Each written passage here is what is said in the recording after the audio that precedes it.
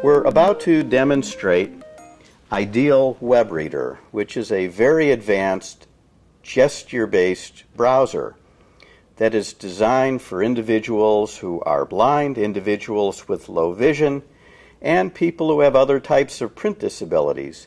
In fact, you just might want to use it as your standard browser just for the heck of it. The icon you'll notice in the bottom right is the picture of the Android logo with a white background. And I'm going to touch the logo Loading. And load the demo. It said loading. Text-to-speech demonstration with accessible browser. You can program your own gestures with this browser, which I'll show you in a moment, but let me just show you how the gestures work. Every time you do a swipe of the screen, you get a tactile feedback in the way of a vibration. So an individual who is blind, for example, will know that their gesture took. I'm going to swipe from left to right. This is a demo of Ideal Group's fully accessible Android browser, Ideal Web Reader. Ideal Web Reader has a ton of settings that help individuals with print disabilities. We can also just command it to read from the top of a page down to the bottom of the page by a counterclockwise circle. So I'm going to draw a counterclockwise circle. Users can fully customize how this browser reads web pages. I can read alternate text tags, for example, photo of the White House with a fountain in the foreground. I've now stopped the speech by stroking down, and let's say I want more granularity and I want to have the browser read me each word one at a time. If I do an upside down check mark, Sentence. it's going to read by sentence. If I do it again, Word. it's going to read by word. So let's try reading again. Photo.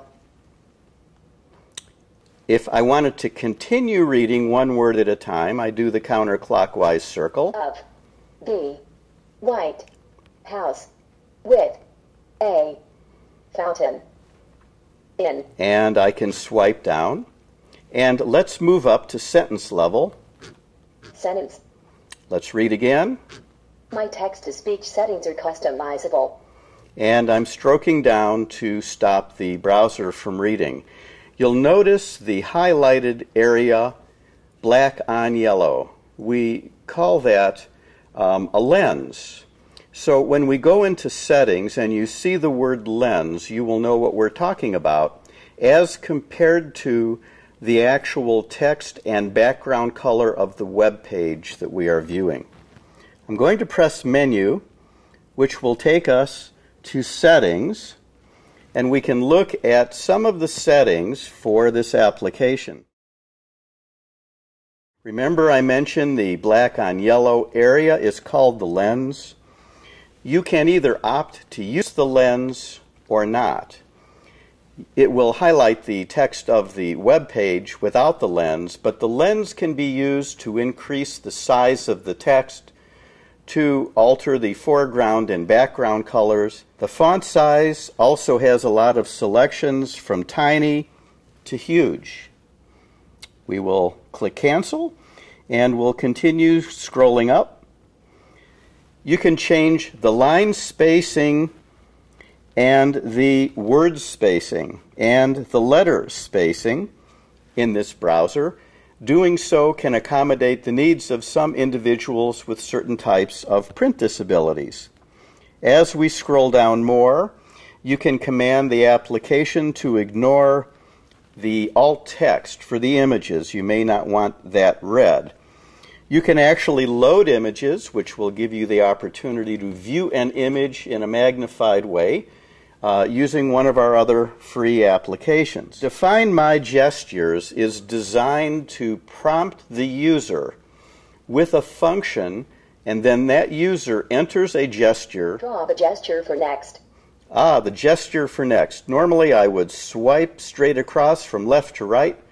It would ask me to do it again. I'd swipe it, and we would then have programmed the gesture for next.